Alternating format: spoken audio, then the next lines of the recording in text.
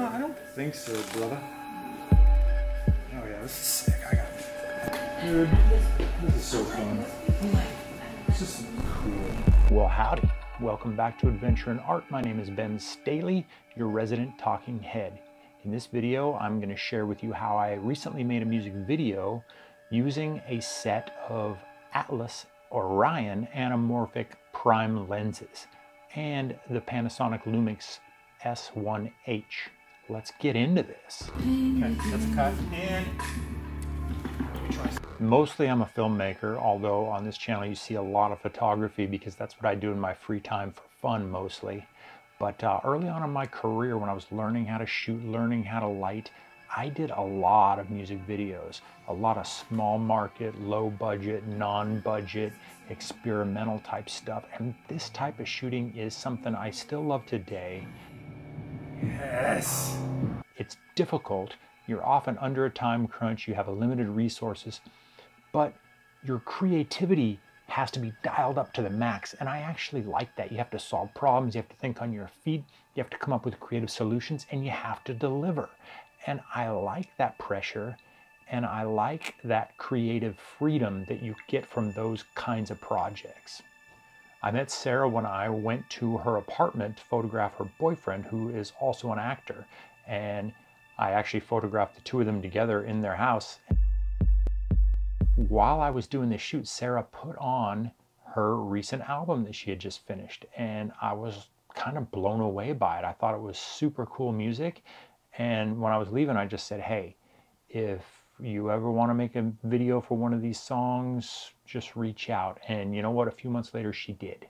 Fortuitously, around the same time, Panasonic reached out to me and asked if I would like to try out this little package they had with these 4 Atlas Orion lenses and a couple S1H bodies. And I said, heck yeah, I would love to try those out. These are cinema grade lenses. They're going to require a sizable investment if you want to own them. I think this package of 4 lenses together probably costs over $30,000.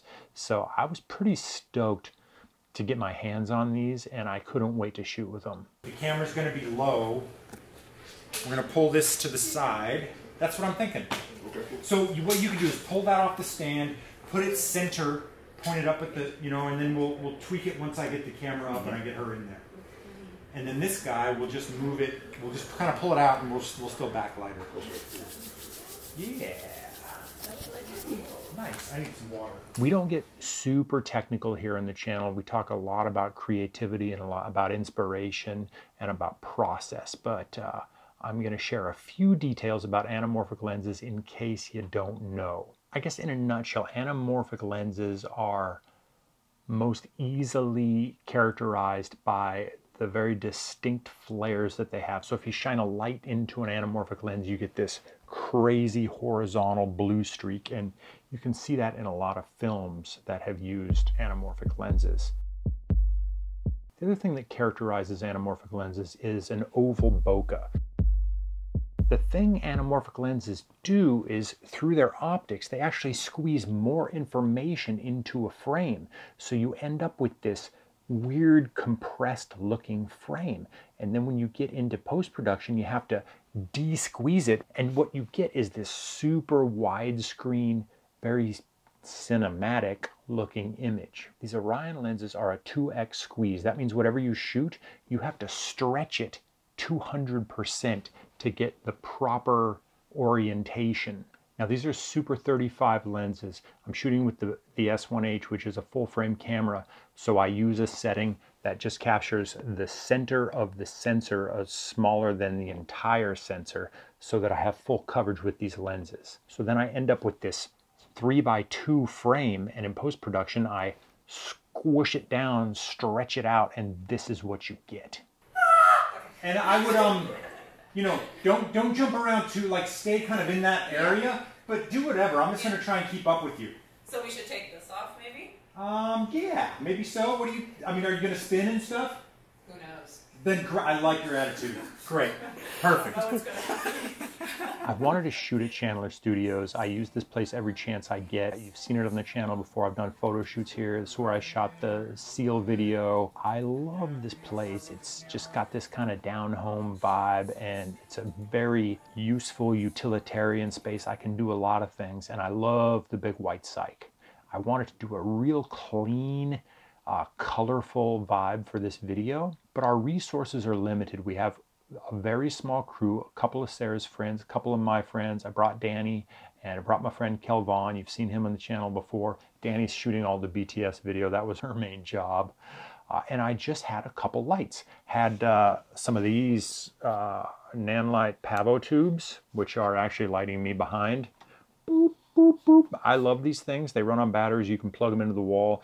You can dial in the color, the temperature, the brightness. These things are awesome. I used a couple of these to light the cyc. I could dial in the temperature, and then I used another one for a key light on Sarah. I also used a couple of hobo lights that I've had in the kit recently, and particularly I used the one hobo light on a stand to give Sarah a nice backlight. I wanted this kind of really dramatic, halo-y backlight. That's so cool. Yeah. Thanks. It's like old film Hollywood. Look, when I'm doing something like this, I make a very detailed plan. I have a shot list. I know which parts of the video I'm shooting, what setups and this and that. But I'm also open to going off script. I'm open to improvisation. I'm hoping that I have some happy accidents. I'm hoping some things don't work out and I have to come up with creative solutions. That's often where you get the best ideas. So it's a mix of very focused planning and complete improvisation and making things up on the fly. And that's how I like to work. Reach out to it.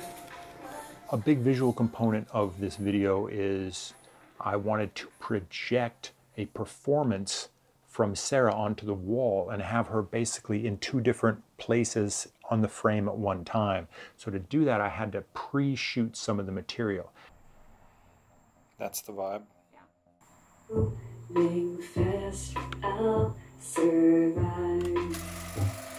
We shot that material at Sarah's apartment with a Super 8 camera.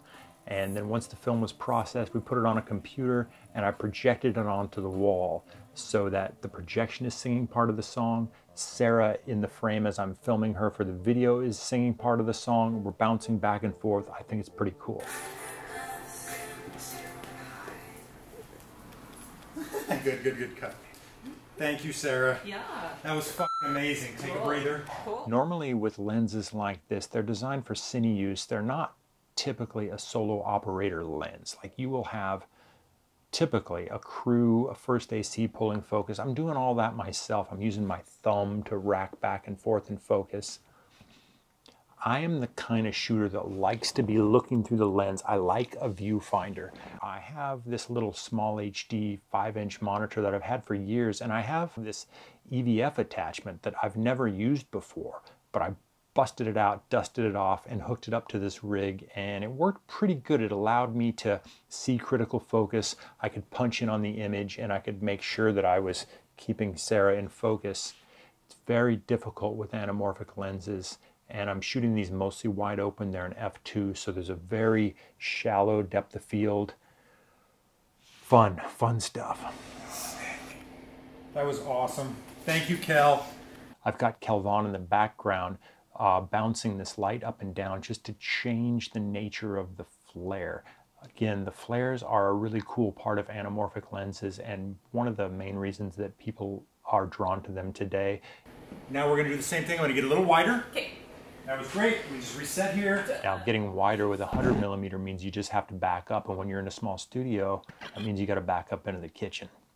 I think music videos are a great way to learn. They're a great way to try new techniques. They're a way to experiment with camera moves and lighting and editing and all that stuff. Music videos are like film school in a day, and I suggest that you try and make some or get involved with some or help your friends out. Make some music videos, even if you don't ever show anyone, even if it's just for a song that you really like. Go out and try and make a video to it. You're gonna learn. You don't have to have big fancy anamorphic lenses. You don't have to have high-end cameras. Your creativity is defined by your limitations.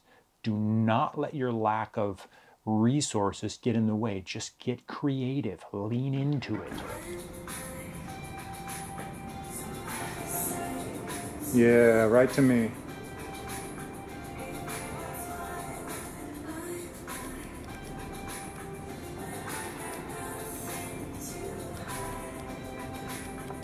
Kel, pick up the projector and put her mouth right next to her face, please. Just to the left of her face. Yes, right there, right there.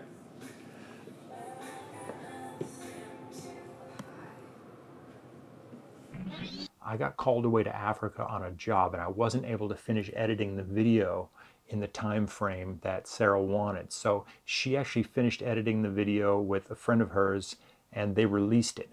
In my own time, on a much longer time frame, I did a director's cut and I put that on my website. So the link is down below if you want to see my director's cut of this video.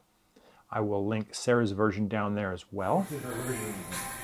This is great, Sarah. No, you're perfect. Thanks for showing up, folks. Thanks for watching. I appreciate you. We'll see you again real soon. Get out there and make something. It's gonna happen, yes. Okay, and we can roll it. Which part of the pass over now? It's the Kelly the first one. So it's rolling, there's just no music, but you're looking at yourself back.